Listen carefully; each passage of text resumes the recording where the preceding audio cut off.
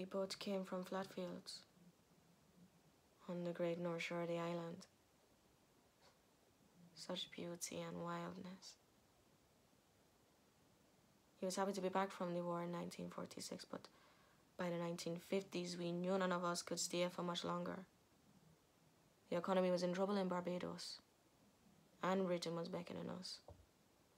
My cousin Frank was already in Britain in 1948.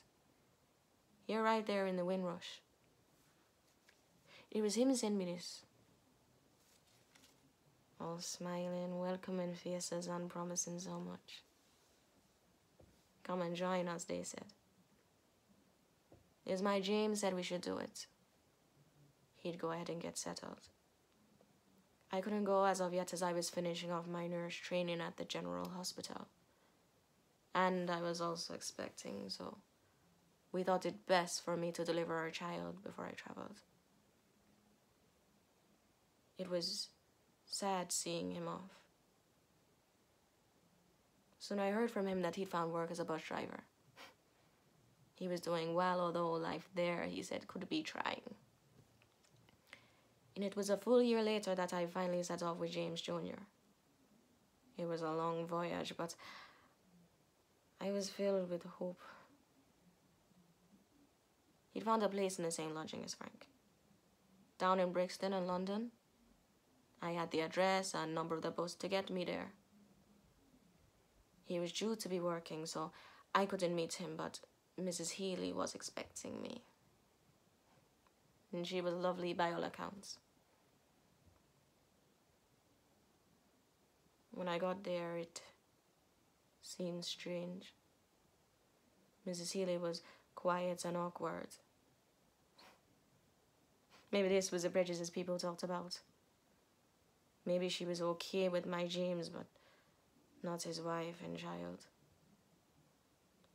I was so upset, and for the first time, my hopes faltered. Let's have some tea, she suddenly said, and disappeared for some time. I sat alone with my thoughts, grasping James to my bosom for dear life. When she did return, I knew even more than before that something seriously was wrong.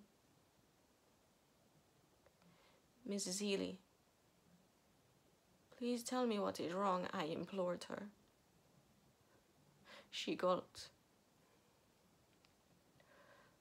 Well, my dear, she suddenly said, I have some terrible news for you.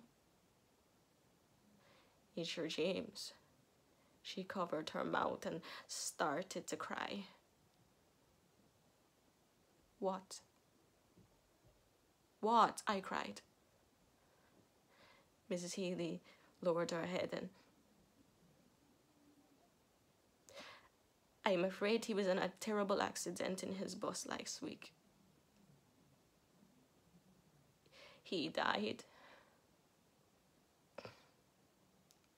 Mrs. Healy grasped my wrist and grabbed me as the world started to fall away from me and the chair too. She wrestled with me and poor little James as the world came up to meet us. How on earth she managed to protect us both from injury, I shall never know. I sat there while she took James away from me.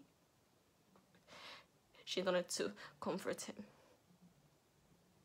As I sat there, she sat on the opposite settee, stepped back, just looking at me as I wept in such sweet agony.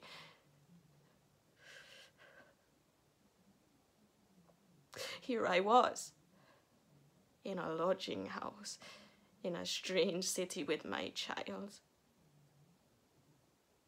In his new world of opportunities and happiness. But without the man I loved. The man who had made all of this possible, who set this up for us all. Sweet agony and abject terror overtook me that day.